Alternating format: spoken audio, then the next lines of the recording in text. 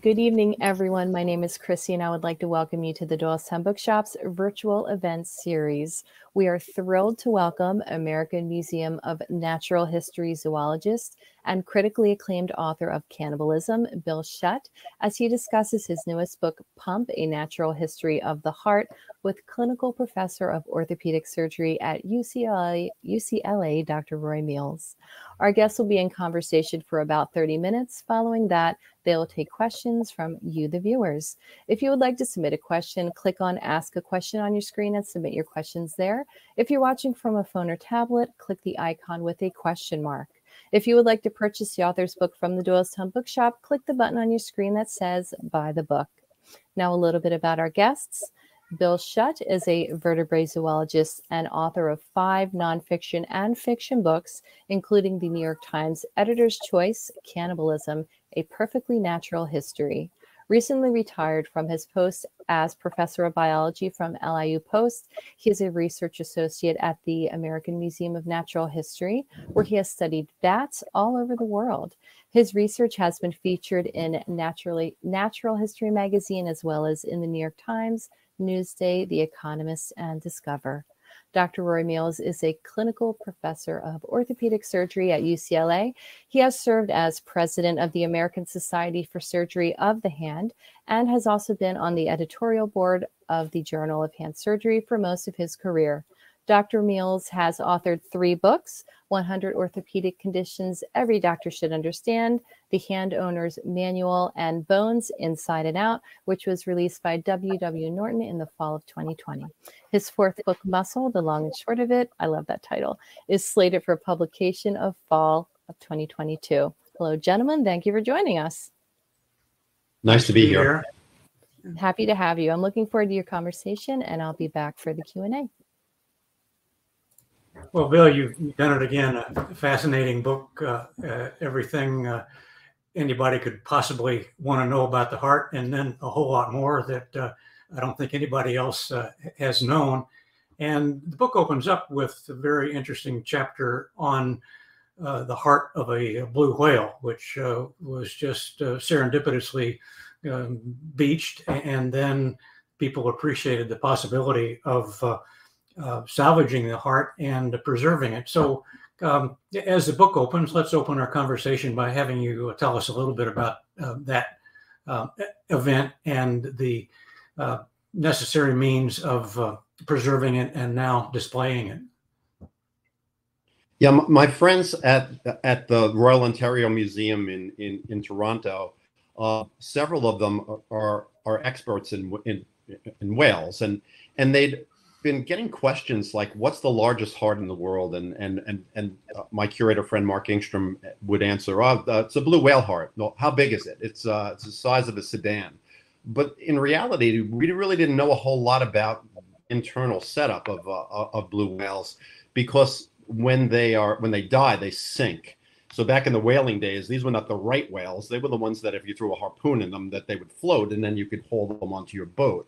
But blue whales, because they sank, not a lot had been known about them.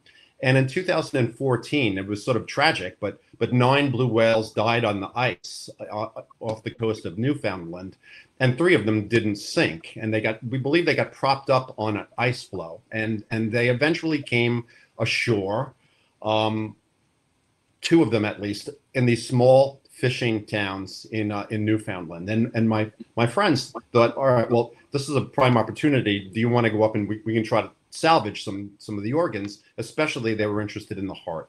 So they went up there to Newfoundland, and we're talking about that they had construction equipment with them. They had massive amounts of gear to, first of all, to get inside this 90-ton bloated giant. And then to do so, they had 4 people, for example, that got inside the whale's thoracic cavity and pushed its heart out between the ribs that they separated. And when they got the heart out, modern day Jonas. Oh yeah, exactly. Not swallowed though, thankfully. But what they found out was that the heart looked very different than what they envisioned it was going to look like. When I saw the pictures of it, it looked to me like a 400-pound soup dumpling. because it completely collapsed. It's not like you see if you had a heart that you ordered from a butcher or looked at a human heart. It's got this form and it's kind of sturdy looking. Not this thing. It collapsed. So this was just the beginning of what turned out to be a really steep learning curve about this organ. And it took 5 years for them to preserve. They sent it over to Germany to the Gubner Plastinarium, who has done work that probably people are familiar with, like the Bodies exhibit, where you see a guy, sort of dribble in a basketball and everything looks normal except he has no skin and he's made of plastic, that sort of thing. And this was their largest undertaking. So it took them 5 years to do this plastination. But what they found out was that there were so many things about this heart that were surprising. The heart was a whole lot smaller than they thought. And that was very strange. And now, for example, if you'd had a 90-ton hummingbird laying next to this blue whale, if you looked at the heart would be 8 times larger in the hummingbird. And we think that this is because hummingbird wings beat at about 80 times per second. And in order to supply oxygen and nutrients and blood to the muscles that are involved in wing movement, the heart beats at a ridiculously high rate, 1,260 beats per minute. And we think that's about the limit that a heart as a mechanical device can, in a sense, an organic mechanical device can beat. So the only other way to get more blood to those wing muscles is to have a larger heart. So animals that have high metabolic rates, like hummingbirds or little tiny shrews, or like little mousy looking guys, they've got hearts that are tremendously larger. But they think that's the reason why the heart is a lot smaller than they thought it would be. The other thing is that the soup dumpling look is probably because, this is hypothesized now, they dive deep, and when they do so, they're under tremendous amounts of pressure from the surrounding water. But rather than try to withstand that pressure, because their hearts are only beating 2 or 3 times per minute on these deep dives, it just collapses. So we think that this is an adaptation to deep diving. But there are vessels, blood vessels in a mammal heart that they still don't quite know what they do. So they're still learning more and more about this. And they've got another big whale heart that they just recovered, and they're going to do some comparisons. When you're studying anatomy, it's always great to be able to make a comparison with other with similar organisms. Is the plastinated blue whale heart, is it on exhibit at a natural history museum or? Yeah, it's back on exhibit at the RUM, and it will be there in a temporary exhibition about whales. Royal Ontario Museum. The Royal Ontario Museum in Toronto. Just a fantastic place, and this heart is really well worth seeing. It's amazing looking. Well, that's good. Let's move to humans, and since we each have a heart and would like to make sure that ours, works effectively for a very long time, kind of bring us up to date on what's new in, heart transplantation or heart regeneration, and some of us may have a very practical need for that information sometime in the future. Yeah, this was a real, this to me was a surprise, because I'd never even heard of this. What I'm going to talk about next is that there are physicians and researchers, one of them being Dr. Harold Ott at Harvard, and I went and visited him, who are trying to deal with the fact that thousands of people die every year waiting for transplants. Now, we're talking about hearts, kidneys, livers, lungs. And the reason being is because not only aren't there enough of those hearts, but the heart or organ has to match as far as blood type, as far as tissue type. And then you've got to transport these things across country. So this is a difficult proposition.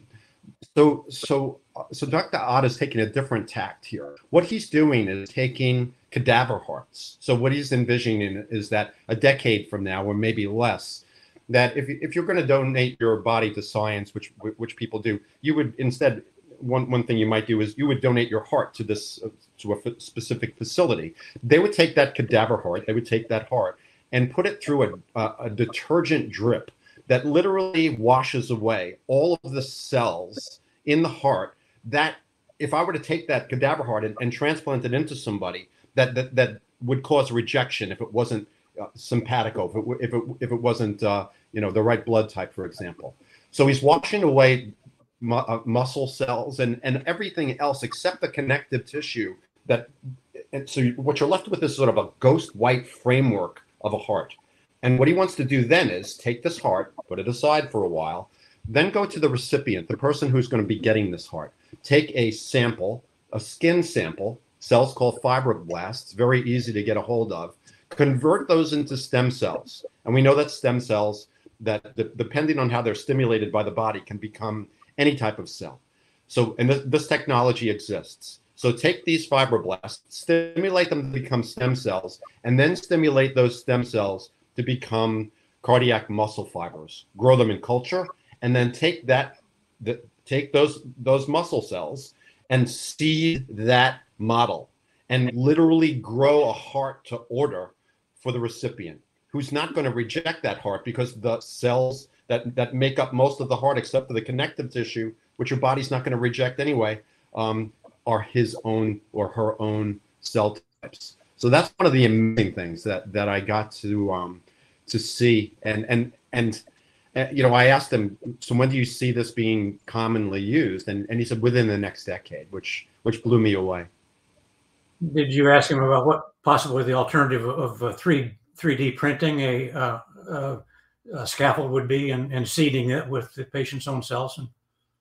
Yeah, the same things this type of research is taking place all over the world right now, and there are researchers in Israel who are using this a 3D printer to literally print hearts. They've got a couple of small ones that they've done. That they haven't quite worked up to the larger hearts yet. But there are all sorts of innovations that are taking place now in the field of cardiac medicine. And as a zoologist, I was really intrigued that the animals that I covered in this book, as far as having unique aspects to their circulatory system, many of them were the same animals that were being looked at by researchers now for practical applications. For somebody who studied vampire bats for 20 years, I'd like to have $1 for every time I got asked the question, studying vampire bats, very cool and all, but how does that keep my grandmother alive for 5 more years?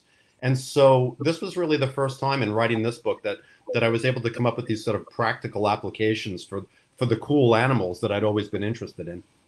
Well, good. It's there's no such thing as useless knowledge. It's just where you have an opportunity to apply the knowledge. I suspect listeners would like to know what the ups and downs of a replacement heart like you described would be versus an artificial heart. And we've heard about some of those going back to, I believe, 1968 or something, when the first artificial heart was implanted. The Jarvis heart right. comes I think that, and I might be wrong here, but from what I gathered, the whole idea of an artificial heart right now is something that's temporary, and it would be and you would use that because there are not enough donor organs, not enough donor hearts. So to me, it would be more of a temporary thing. I'm not aware that they are that they are thinking about having these be long-term and in somebody's chest for decades. So that's really the difference between these transplants using an actual heart and mechanical hearts. Well, one difference that I understand is that the artificial hearts are hard on the blood cells. It's hard to make a pump that doesn't beat, make a mechanical pump that doesn't beat red cells up. And so that would be an advantage of your reconstructed heart on a collagen scaffold or a 3D printed scaffold. Yeah, problems with clotting, for example. The one thing that the casual heart observer probably doesn't know is the heart's ability to beat on its own. That it really, under normal circumstances, isn't controlled by the brain and doesn't need to be controlled by the brain, which makes it much more practical to have a reconstructed heart that doesn't have to be rewired to central command. Yeah, that's something that is, a lot of vertebrates have this sort of intrinsic stimulation. They don't need to have nerves coming into the heart to make the heart contract. A lot of the creatures that I looked at, though, for example, like horseshoe crabs, they don't have that. They have a neurogenic heart. They have a heart whose beat is governed by nerves that come in from the outside. And initially I thought I was going to have this kind of snarky chapter about horseshoe crabs, and it was going to start off about you never see films with Aztec priests up on top of holding up the heart of a horseshoe crab that they just yanked out and yet showing it down to the crowd, because as soon as they pulled it out of the horseshoe crab, that heart would stop beating. Very different than our heart, which has these intrinsic pacemakers that where the signal comes from within the heart. But really quickly, I found that the horseshoe crab story was a lot more interesting than this kind of goofy take that I was going to use, and that was the fact that their blood contains a substance that is being used in tests to detect endotoxin, and this is something that saves thousands of lives every year, but has put these living fossils into jeopardy. Now, this is a creature that's been around, and that term living fossil is overused, but when you have an animal that looked the same 500 million years ago as it does right now, that's a card-carrying living fossil. And the problem is that in order to get that blood, and it's being done sort of on an industrial scale now, they wait until these animals come into the shallows, which many of us have seen, and then they harvest them. They throw them in the back of pickup trucks. They run them into a facility. There's no water. They hang them upside down and then drain 40% of their blood. And then by law, they've got to return them to the sea, while a lot of them are dying. And so I'm not trying to downplay or de-emphasize how important they are, because this detection ability that they have in their blood is very important. The good news was that they came up with DNA technology. They came up with a test that did not use horseshoe crab blood, and it was actually being utilized by a couple of drug companies. But when COVID hit, because the old style tests were more readily available, then this new test got pushed to the back burner. But the hope is that once we get get COVID under control, that we'll be able to sort of replace this horseshoe crab blood requiring test with this new test. So fingers crossed on that one. That's right. Yeah, the horseshoe crab Committee for Preservation will greatly appreciate that. Carrying on with your extensive background in zoology, tell listeners about the amazing capacity of the wood frog to withstand winter. Yeah, I've worked on bats for about 30 years now, and one of the hallmarks of bats, especially in places like where I live in the Northeast, is that they hibernate every winter. They sort of slow down their metabolism, and that's to cope with the fact that not only is it cold, but there are no insects around, and most of them eat insects. But there are other methods that animals use to cope with cold, and one of them is the northern wood frog, which allows itself to literally freeze solid. Now, if that were you or I, or if that were a bat, for example, and you froze it solid, that would do tremendous amounts of damage, because the water contained in the tissues would freeze into sort of jagged crystals. And those crystals would tear up the cells and the tissues and the organs. But these animals have this unique ability that when it starts to get cold...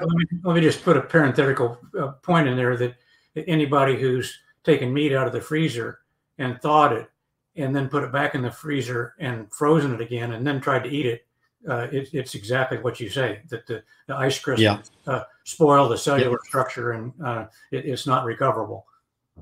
Yeah, same thing with ice cream. If you've ever finished half a pint of ice cream and then you put it, it's half melted, you put it back in the freezer, it's all the mouthfeel is off. That's why I never put it back. Right. So basically what this frog is doing is releasing substances. It's actually glucose. And to make a long story short, the release of this tremendous amount of glucose from the liver causes the water to leave the organs. and so instead of freezing and damaging the organs, it accumulates in the abdominal cavity. So I asked the researcher, I said, so how much, what are we talking about here? And he says, well, if you were to open this frog up and look in there, it would look like a slushy inside.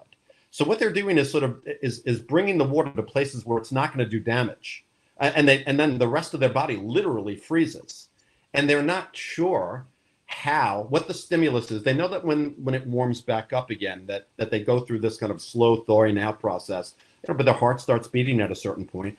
So, but the exact reason why it starts beating, they don't know. So I sort of put an alert in there for graduate students that this type of thing, which was, cryogenics was really big back in the 60s. When I was a kid, it was all about, Walt Disney. When Walt Disney died, the rumor was that they froze his body and it was being held in this secure location underneath the Pirates of the Caribbean ride, and that they were going to wait until they could cure whatever. I think he had cancer, and then thaw old Walt out.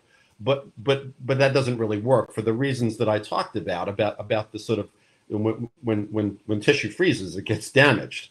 So there's not been a lot that's been done with cryogenics, except perhaps in finding ways to better transport organs across country or across the world without them going bad. Yeah, that is an amazing story, and just typical of your book is that you go from ancient history to cutting edge technology. Let's go back for a minute and talk about Galen and about maybe 150 in the current era, and what his influence on science and understanding of the heart was, and how many of his teachings finally got dispelled in the Renaissance. Yeah, to make a long story short, when I was writing a book about cannibalism, I wondered where the sort of knee-jerk reaction to that word came from, and I could have named that chapter "Blame It on the Ancient Greeks."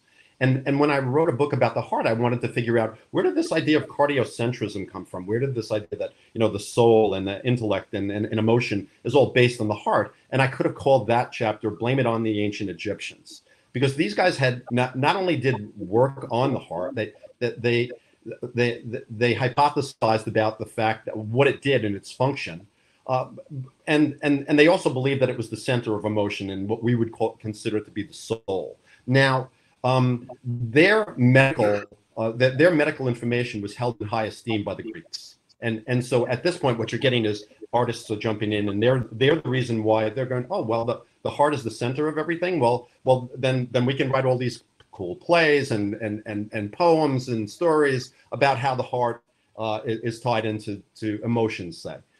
Now, unfortunately, the Egyptians got a lot wrong, and they passed so that, for example, they thought that there were two different circulatory systems, that arteries contained air and veins contained blood. And that information was picked up by the Greeks, and then later on by the Romans. There was a Roman by the name of Galen, a physician, who studied in Alexandria, so he got the influence of the Egyptians. And what he also picked up from the Greeks was this idea of the four humors, that there were these four substances in your body, blood being one of them, that you had to keep balanced. So so this led to, instead of take 2 aspirin and call me in the morning, it was bleed the patient until they turn blue, and then they're looking better now that they don't seem to have a fever anymore. Now, the problem was that when that Galen wrote a lot, and a lot of what he wrote was wrong. And I'm not blaming him. He was not allowed to work on human bodies. But when his work, which was very extensive, 3 million words that either he or his followers wrote, when Rome fell, his works were not translated into Latin, which at the time, was becoming the language of scholarship in the West. And so it sat. And in the early Middle Ages, when it was translated by Syrian Christian scholars into Arabic, and then finally from Arabic into Latin. And when it was translated into Latin, it had that sort of Christian slant. Now, we don't believe that Galen was a Christian. We think he was a monotheist, but that was sort of reinterpreted by these Syrian Christian scholars. And by the time the book got translated, first of all, a lot of it is wrong, and then translated into Arabic, and then finally into Latin. that when the powers that be in the church in the West took a look at it, they thought it was great, because it had this sort of Christian slant to it. And so from then on, no one was able to really advance anything in medicine. You had to follow lockstep what Galen had written. And for 1,500 years, there was this sort of there was a stagnation in Western medicine that didn't really end until the 16th century, and so that's the reason why in 1799 they George Washington was probably bled to death for a throat infection. And if it was 100 years later, if it was 1899, they still would have bled you, but they probably would have used leeches. So it took a long time for medicine to come around, at least in the West. It's hard to believe that these days, what the short half-life is of a, scientific, publication, that so many eyes are scrutinizing it, and the shingles of science keep adding more layers to the roof that, Galen's writing, lasted for 1,100 or 1,400 years. That will never happen again. Yeah, I also I think it stands as a warning for this sort of lockstep following of anything without thinking about it. And, right. Hopefully, unfortunately, that still goes on as well. Tell us a little bit about the history of cardiac catheterization. I suspect some of the listeners have had catheterization. I suspect that it's in some of our futures. And this is a rich history that I knew nothing about until I read it in Pump. Yeah. Up until let me put it to you this way: before the early 20th century, if you wanted to get into the heart, the only way you could do it would be, you could use a hypodermic needle and put it through the chest. The heart is beating, and now you're doing this blind. If you clip a coronary artery, you could kill the person, or you would open them up. And so there was a physician by the name of Werner Frossmann in the 1920s who was thinking about a different way to approach that type of direct delivery to the heart. And that would be for, if you wanted to, for example, measure pressure or to get some type of medicine directly into the heart, how you could do it. And he saw these pictures, old pictures that showed a horse where these researchers had taken a urethral catheter and put it. They anesthetized the outside, the jugular vein, and they ran this thing into the horse's heart and hooked it up to a pressure monitor, and they were able to measure the pressure inside the left ventricle, inside the left atrium, into the right atrium. And so Frossmann thought this might be a way to that this should be explored. And he was at the time he was a resident at a hospital in Berlin. And this is 1928, so it's sort of between world wars. And his supervisors immediately gave it the thumbs down. And why this story became something that if you were to ask me to write a fictional account of how the first heart catheterization came about, why I couldn't come up with anything this wild. He talks a nurse into helping him do this catheterization, and she actually volunteers. And so they sneak into the hospital at night, very few people there. But she doesn't know it. But the only reason that he wants her there is because she's got the key to the cabinet that's got the urethral catheters. So she opens it up. They take out the catheters. He brings her up into an operating room, and he says, "I think we should strap you down for this one." And you can imagine what must be going through her head as he straps her down and then leaves.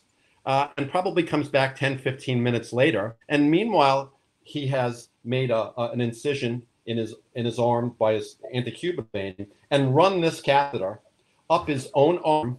And she's now, I can just imagine what this conversation would have been like as he unties her, because they now have to go, in order to prove this, they've got to get some type of physical document. So they go to the radiology room.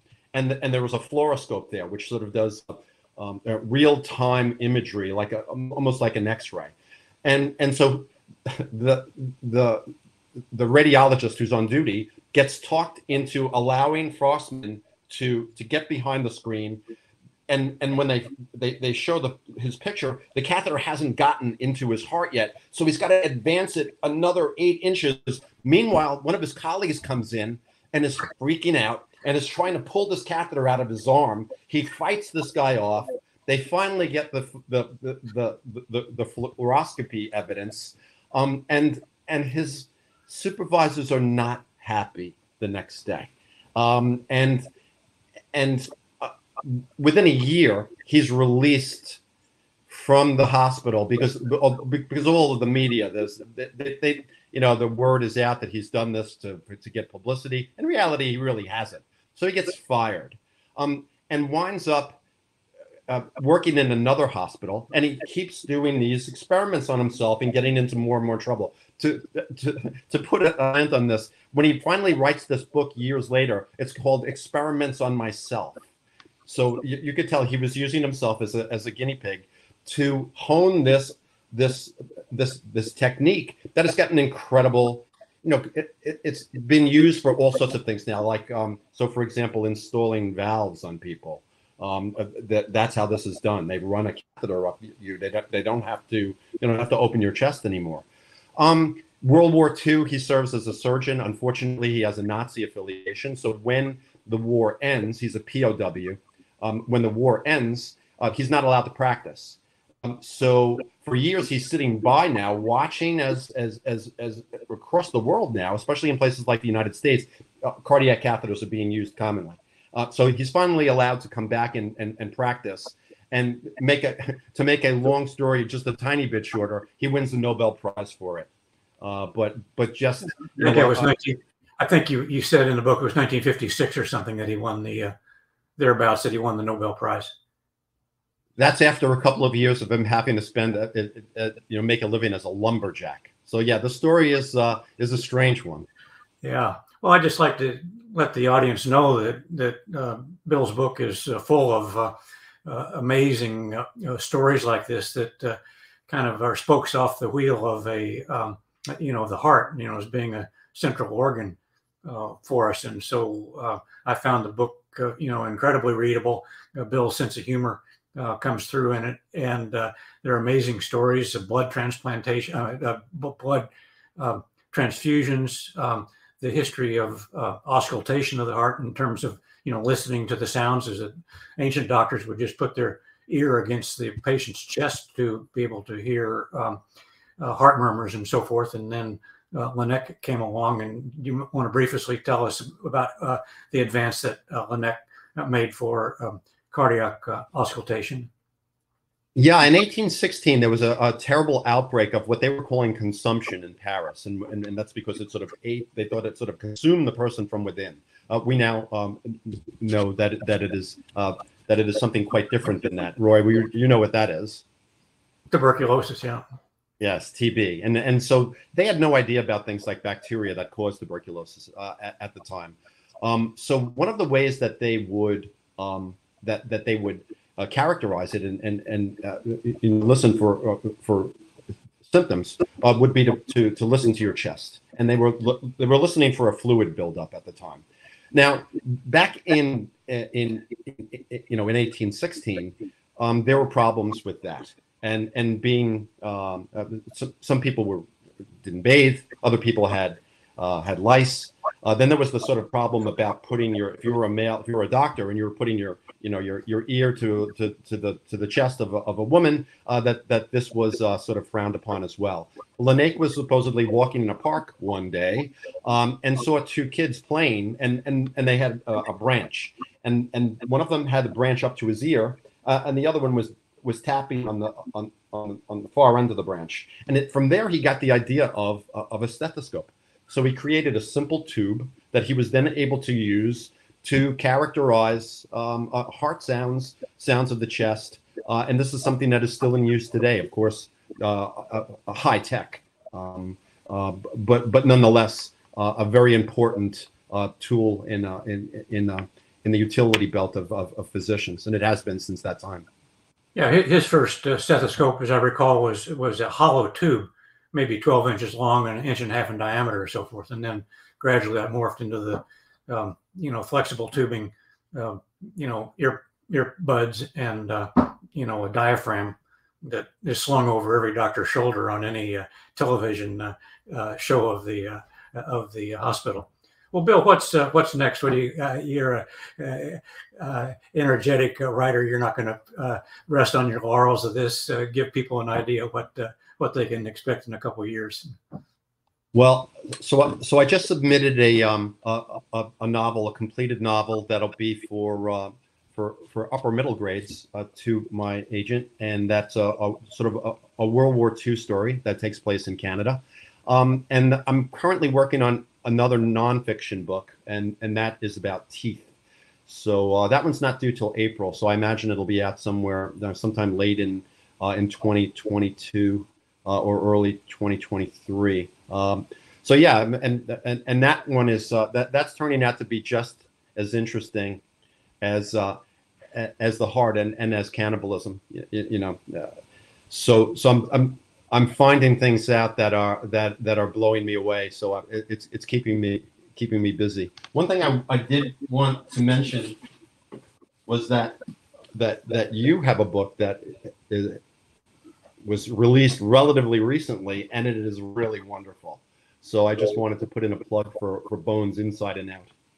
Well, right. The inside is the living part of bone, and it's immediately under our skin, but we ideally never get to see our own bone, but that it has wonderful stories, just like your stories of the heart of living bone. And then the outside part, the second part of the book, is the bone and its second life, and how it reflects on natural history, going back before the dinosaurs, reflecting on natural history, but then also, cultural and human history in terms of the things that humans have repurposed bone into spear points and necklace beads and, everything else, and how that affects popular culture. So yeah, that book's been out a year.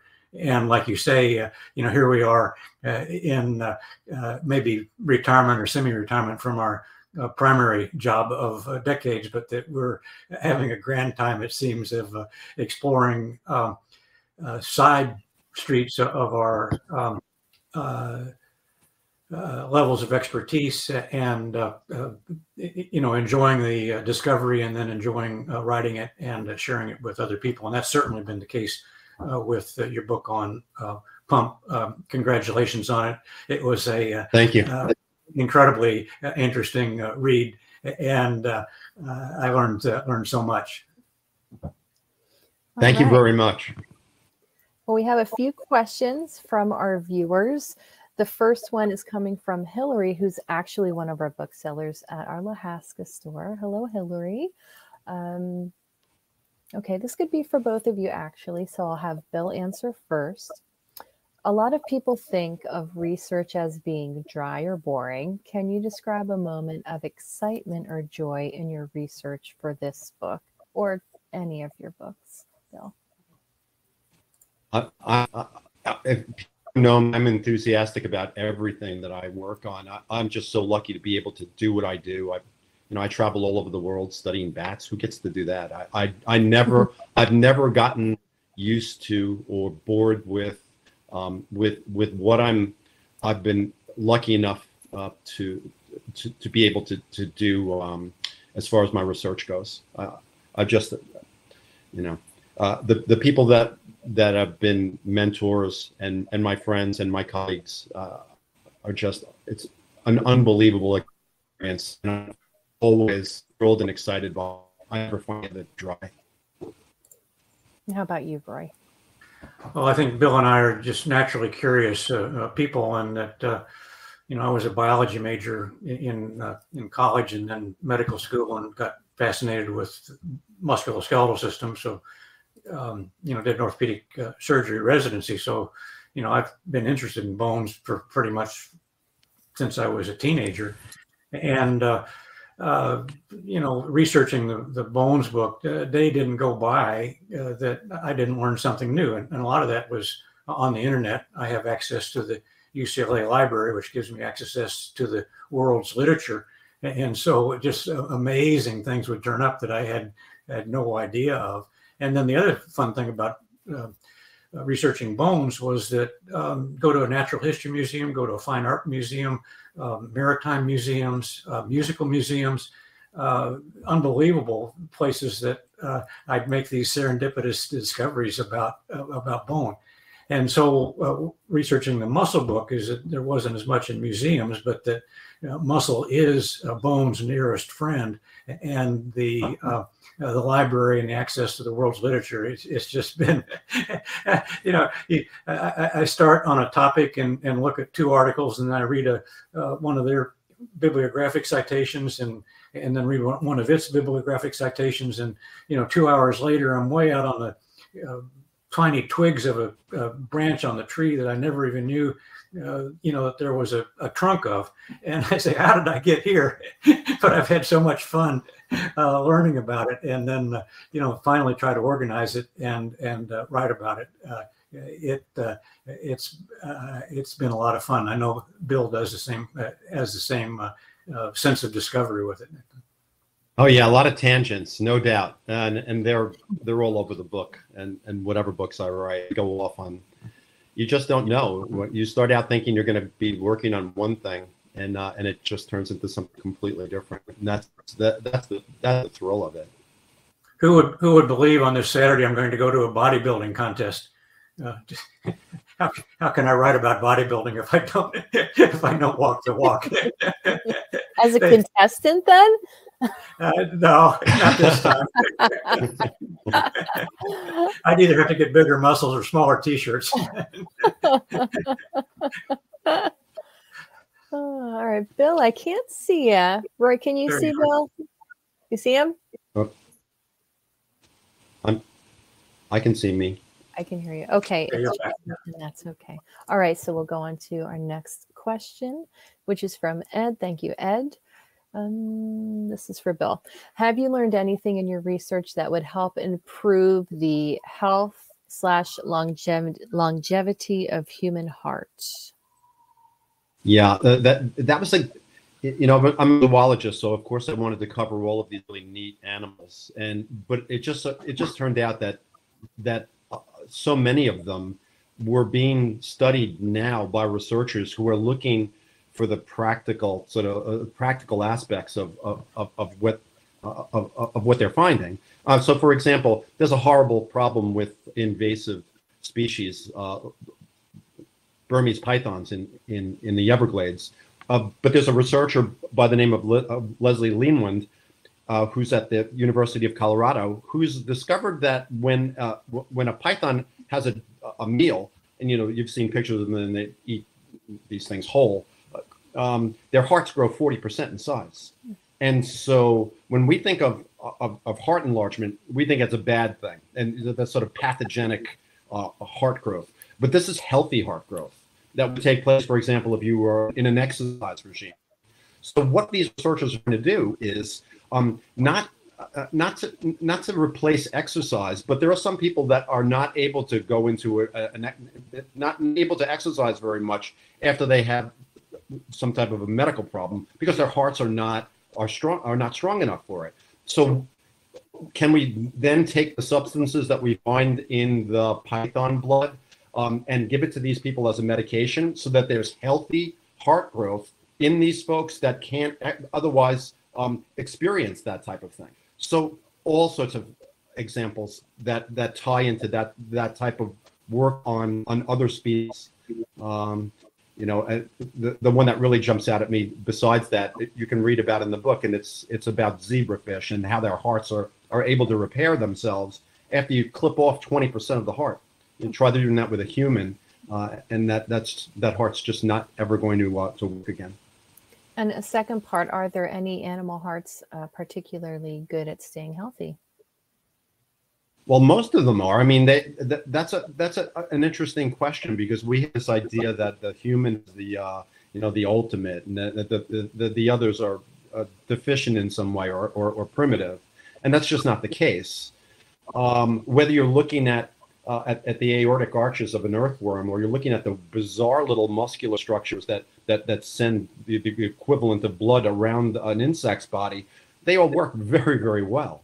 And it's so we need to get away from this idea that just because our heart is this beautiful thing, that it's the best that there is.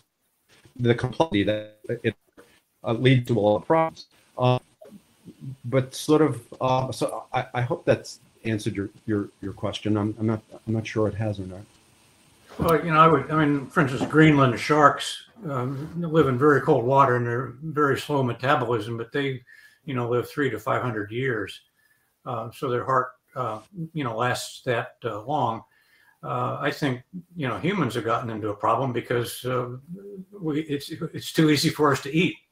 You know, when our ancient ancestors were hunting and gathering, they had to work hard and exert themselves physically every day to, number one, exercise their heart, and number two, just to, you know, have a subsistence diet. But now with the bounty of food in first world countries, is that you know, we eat too much and our heart suffers from it. So we have good hearts. And we don't get enough exercise.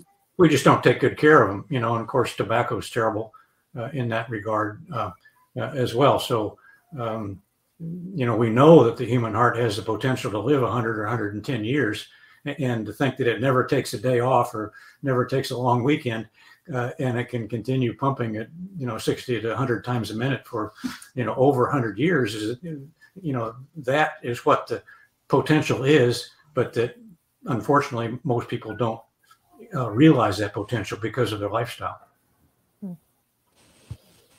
We have a question from Cindy, who is a dentist. She's wondering how they can get information on the book on teeth, when it's coming out, what a possible title might be. Yeah, I would think that it's not due to the publisher till April. So I would think it'll be out in 2020, but Algonquin is publishing it. So you can find out.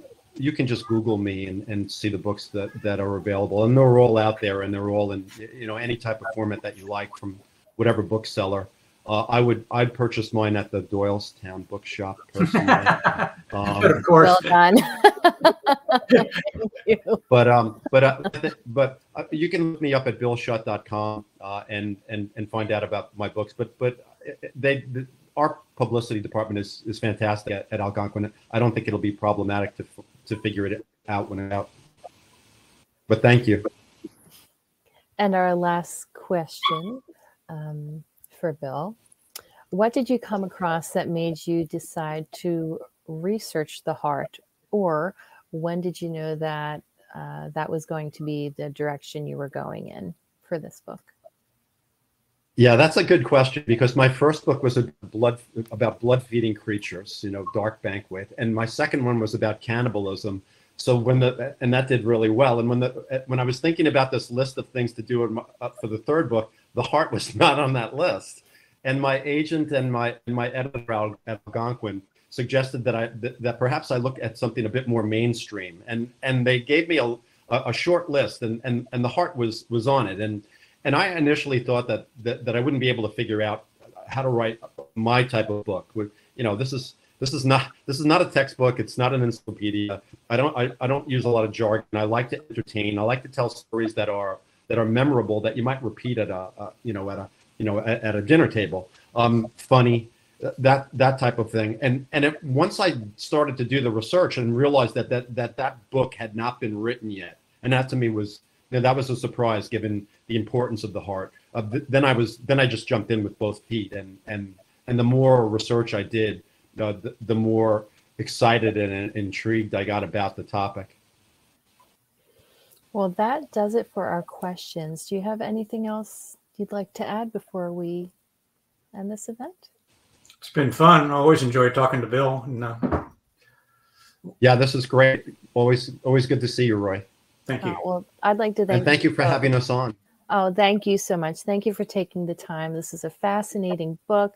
We have copies of that and Bones at the Doylestown Bookshop if you'd like to pick up a copy. We look forward to your next books, and hopefully we can have an event with you in person next time. Great. All right. Well, might be moving there one of these. Let us know. Let us know. Thank I you. will. Thank you so much for joining us. Thank you. I don't mean into your bookstore. I mean Doylestown. Oh, well, yeah, that might be problematic if you moved into the bookstore, but you know. Thank you so much. Thank you, everyone, for watching, and have a great night. Thank you.